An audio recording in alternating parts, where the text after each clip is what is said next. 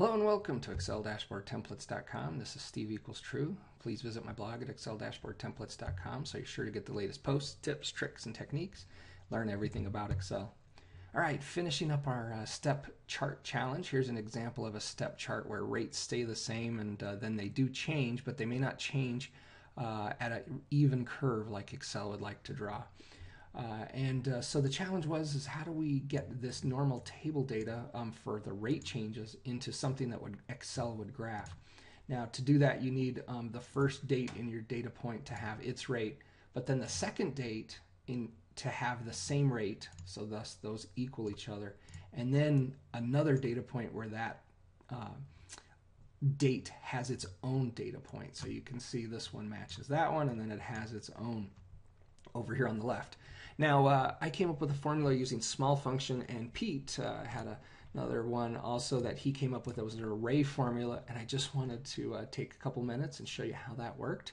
And so if you're not familiar with array formulas, something you need to learn. I certainly have my problems with them, but it is a great technique.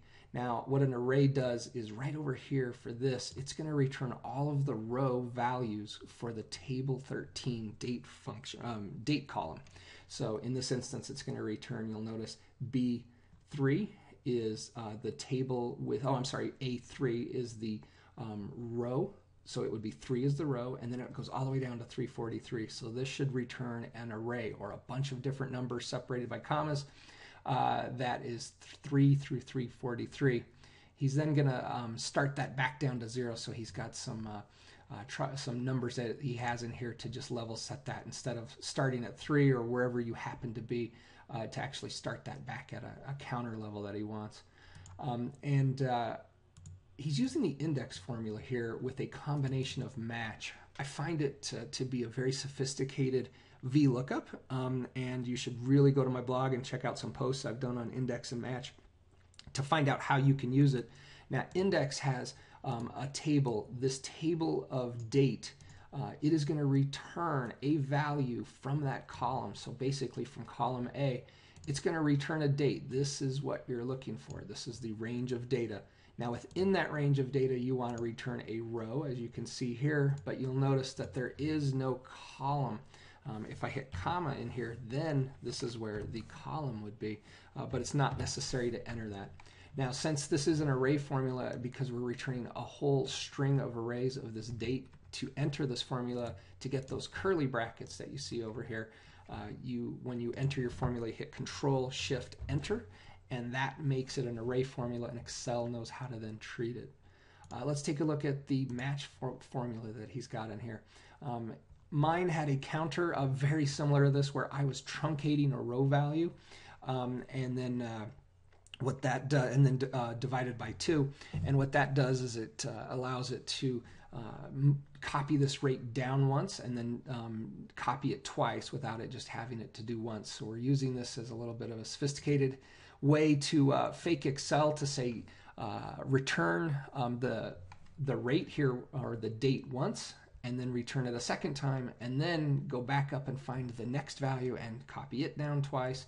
And so he's using the integer, very similar to mine when I was truncating it. It's saying convert whatever number you get here of the current row divided by 2, and then add 1 to that. So in this case it's going to be a half divided, or 1 divided by 2, which is a half. Adding 1 is 1.5. Making that an integer lops off the half, and it goes back to a number 1. And so what we're ultimately going to do is return or find the first row in the row numbers that we have for the table of date.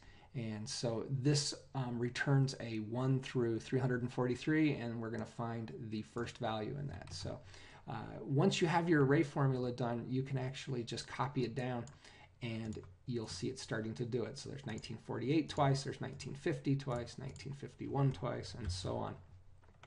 Let's take a look at his rate formula.